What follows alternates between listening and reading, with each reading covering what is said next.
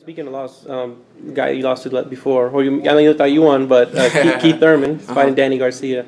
One, what do you think of the fight? And two, do you feel you should be in position to get the winner? I would love to be in position to get the winner. I deserve to be in the position to get the winner.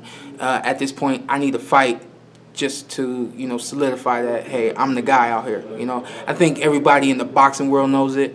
But, if you're coming off of a loss, two guys fight, and you still haven't fought, they're kind of looking at you like, who are you? You know what I mean? So, yes, I need that fight, whichever one wins.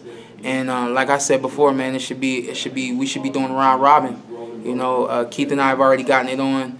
Danny has been great for a very long time, even in the amateurs. We all have a pedigree that at this high level we should be putting those pedigrees against each other and really giving the fans, the world, boxing, everything that it deserves.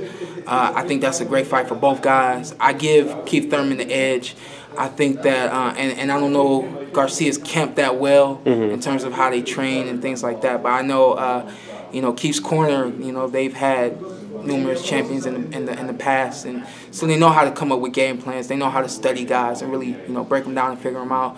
I think that he'll come in the ring with a great game plan and win against Danny Garcia, and then he'll rematch Showtime Shawn Porter some point this year, and we'll make the world shine again. Yes, sir. How hard does Keith punch? He punches hard. So Danny should be wary of that?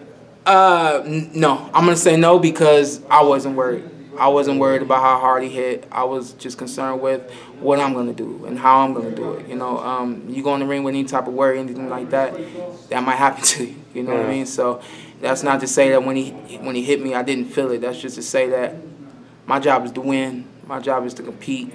And my job is to be the best that I can be. And that's what I tried to do June 25th last year. And hopefully really, really soon I'll be doing that again.